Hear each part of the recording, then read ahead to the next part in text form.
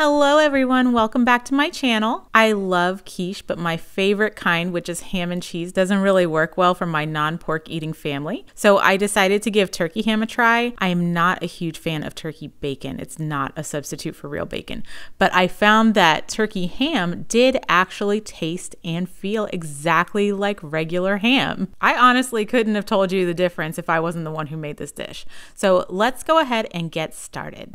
You can make your own crust from scratch, but I really like these pre-made ones you can get in the freezer section of the grocery store. I specifically like the deep dish ones so that every slice is pretty thick and hearty instead of the dainty little pieces people usually get. We are going to dock the crust, which means putting little holes in the bottom to help it with baking. You can see here I'm just using a fork, and I went ahead and baked that by itself following the directions on the packaging. Once the shell was baked, I could start filling it with my goodies. Here's the turkey ham I diced into some pretty big chunks. I'm going to use a couple different kinds of cheese. Here you can see I have Monterey Jack and Gouda. I'm going to dice each of those up as well.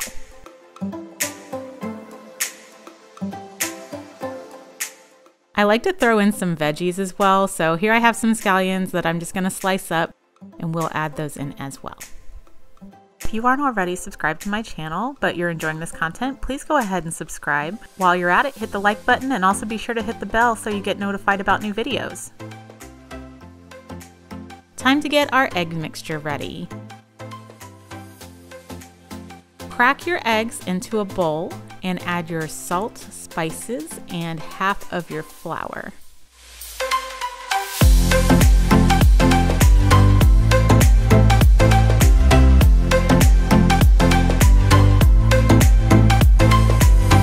Give it a little mix, and it was at this point I realized that I really only intended to make one quiche, but I had actually cut up enough stuff for at least two.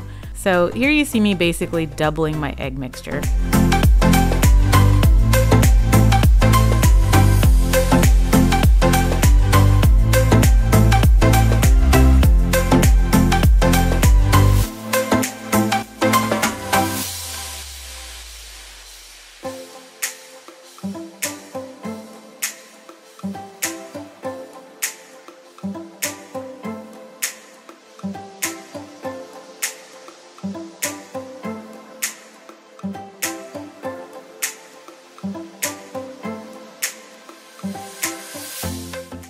Once you have all that stuff mixed up, you can add your cream and milk and then whisk it all together.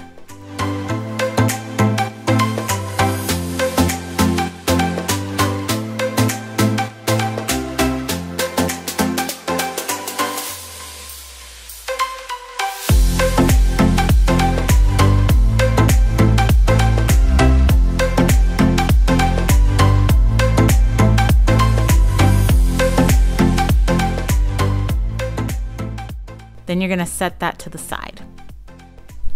In a separate dry bowl, we're going to dust the cheese that we cut up with our remaining flour.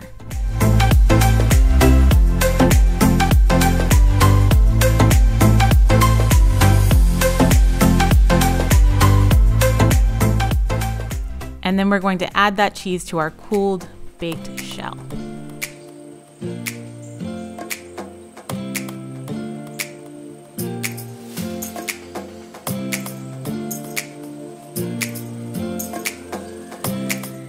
And then I just did the same thing with the turkey ham. I tossed the pieces that I had cut up in the leftover flour.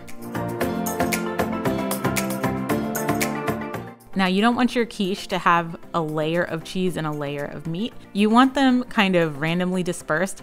So I did my best to kind of mix them up, but I probably should have just moved them to a big bowl and tossed them around to make things easier.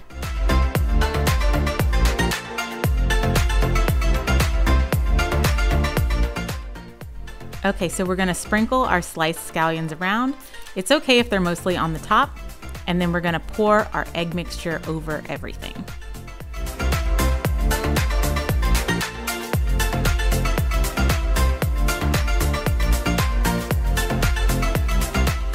Don't fill it up too high. You want it to be roughly about 3/4 of the way to the top. At this point, I realized I still had too much filling, so I actually did 2 mini crustless quiches in addition to the 2 larger ones. In the description for this video, I'll put the amounts that I used here, but I'll also put the amount I should have used for those of you that just want to make 1 quiche, and it'll have the correct measurements. Not that quiche ever goes bad at our house. Even with making all this extra, none went to waste. It was all eaten within a few days. But if you're like, wait, no, that's absolutely too much, then you can freeze the extra for a quick meal later, which is what I like to do with a lot of my meals because let's face it, we're all busy, right? If you are going to freeze them, I recommend doing them in foil pans or something like that. And I also recommend doing them in individual portion sizes so that you don't have to wait for an entire quiche to thaw out just to get 1 piece. I always like to place things on a foil covered baking sheet just to make cleanup easier in case of spillage. And then these went in the oven at 375 degrees Fahrenheit. The large ones I baked for about 45 minutes. The 2 smaller ones I took out of the oven about 5 minutes ahead of those.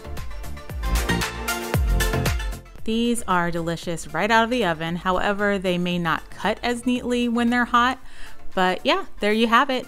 I hope you make these for your family and enjoy. Let me know in the comments what is your favorite flavor combination for quiche. And if you'd like to see me make additional quiche videos, let me know that too. As always, thanks for watching, and until next time, bye!